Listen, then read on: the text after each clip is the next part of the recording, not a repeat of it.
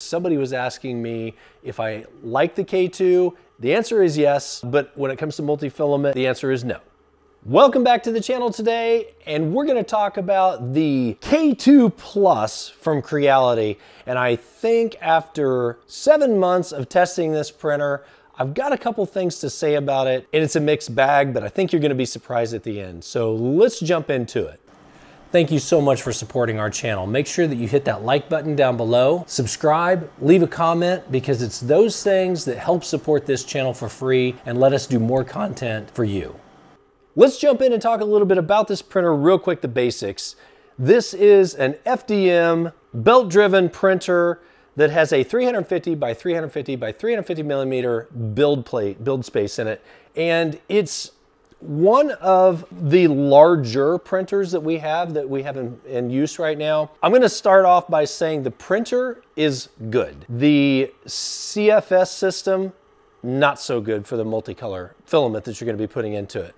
But let's start with just the printer basics. So it has the automatic bed leveling. It's got a filament cutter in it so that when you are changing filament, it does a great job and it's super fast. You can print up to 600 millimeters per second with this thing. So it's a lightning fast printer, but I typically dial it back down to 250 to 300 millimeters per second to get a good quality print when I want quality over speed. But printing at draft speed at 400 millimeters per second, it does fine. It's got a 0.4 millimeter head on it that comes stock with it. I typically change all of my heads over to 0.6, but I've left this one on here for testing the last several months just to see where we fall. And it also comes with, at least ours did, with an upgrade kit. So it has multiple different sized heads that you can put into it.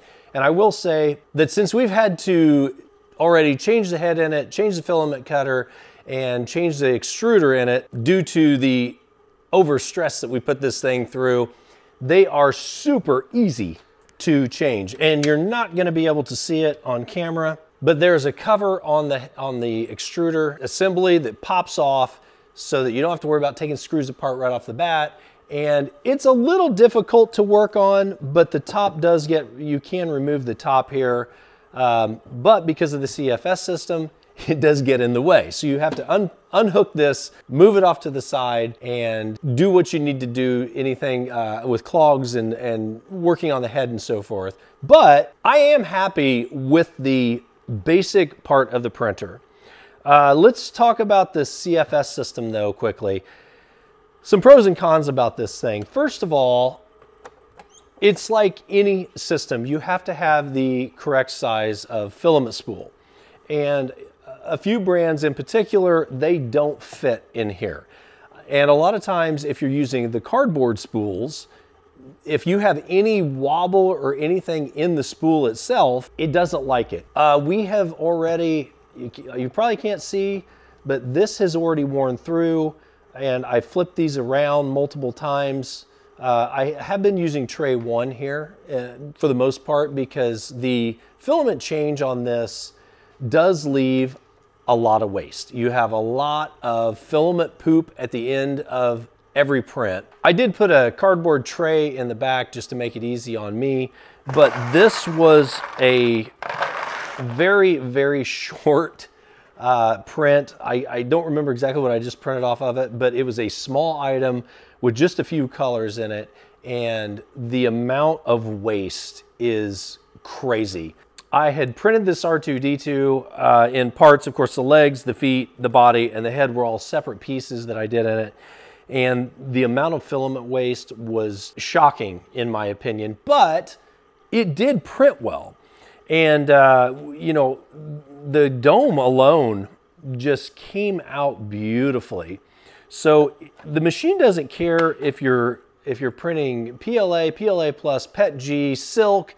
It doesn't care. As long as you put the parameters into your slicing software before you start printing, it changes the head temperature and everything else, and it prints beautifully. But the waste. I thought that this was going to you know, be a fairly straightforward print, and was shocked to find how many grams of filament I had in my waste tray at the end of this print.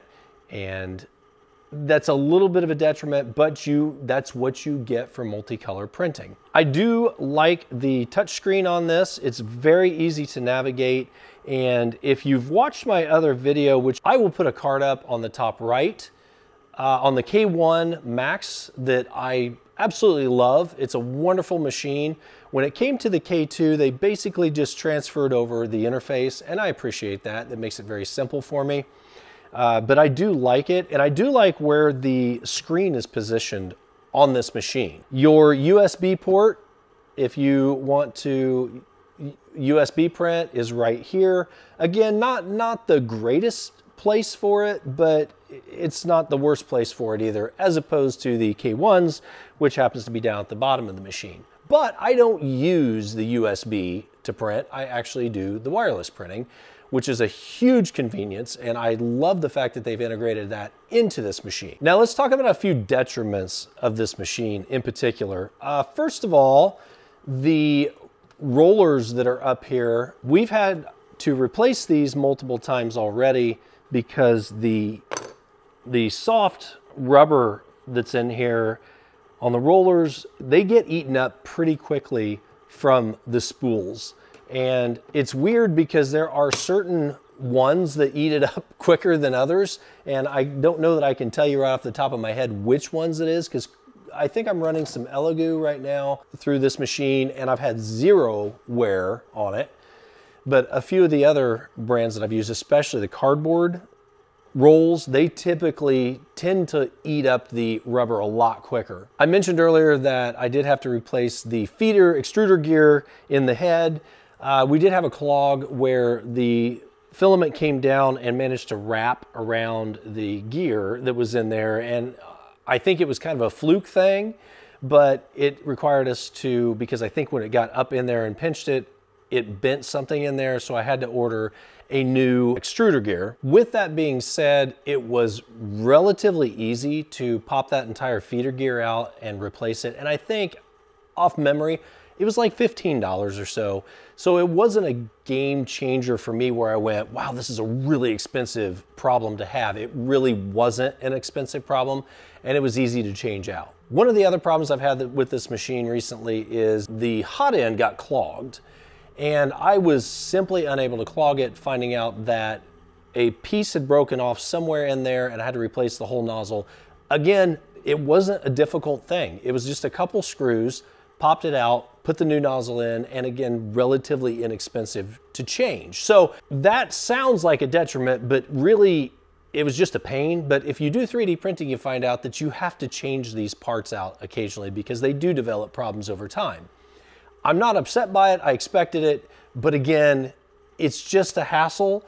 But fortunately, when they did the K2, they made it easy enough that if something like this happens once I diagnose it, I order the part, I slap it in, and it's just a handful of minutes to be able to have to do that. So that is a good thing, but I was surprised at how quick those two items in particular wore out based on the hours of printing on this thing. Now let's move back up to the CFS system. I don't want to dog on it too much because I get the fact that you have a lot of wear and tear on this machine when it's running through these Bowden tubes. I've had to replace the Bowden tubes that feed in on the underneath side twice now, and they are the ones that come in right through here. But in order to do that, this entire unit has to be disassembled so that you can access those Bowden tubes.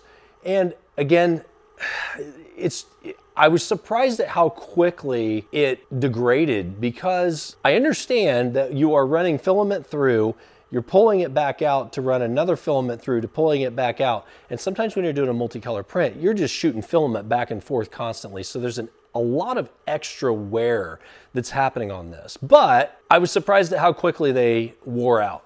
And especially the ones up here in the top, you can see right here, there is some black filament showing through.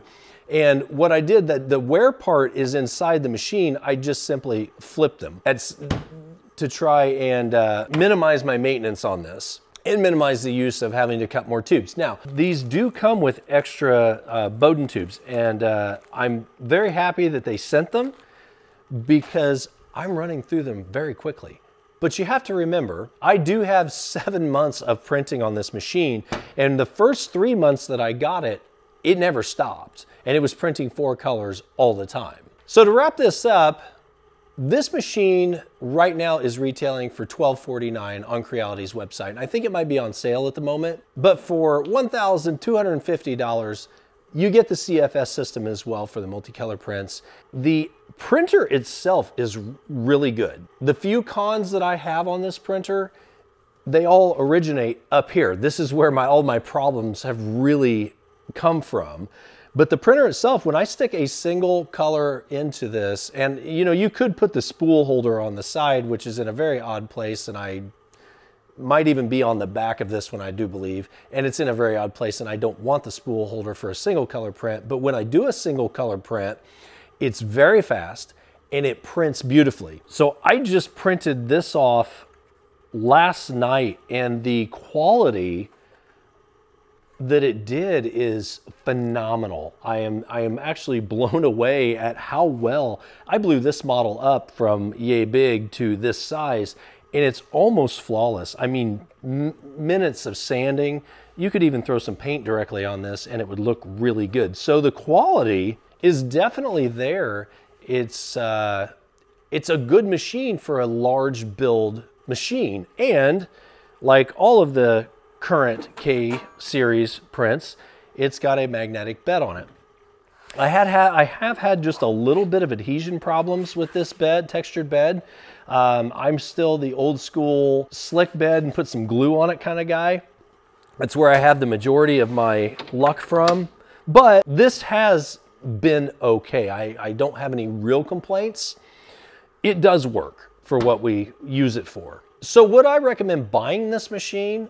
I would recommend buying the K1 Max first, but if you need a larger build plate, the K2 Plus would be a good step up. And I would probably recommend still buying this. I would get another one of these machines. The CFS system, they're still in their infancy in this multi-filament change color printing right now. This has a little ways to go before it's, in my opinion, reliable and good, but it does work. I am a fan of the Creality K2 Plus, and I would buy another one if this one went out on me, but the Prusa XL, which I'm going to do another review video now that we've had it for almost a year. Once I do the review on that, the price difference is substantially higher on that printer, but I feel like it's an overall better printer, but not nearly as fast as the K2. So hopefully this helped. Thank you guys so much for joining us today. I know I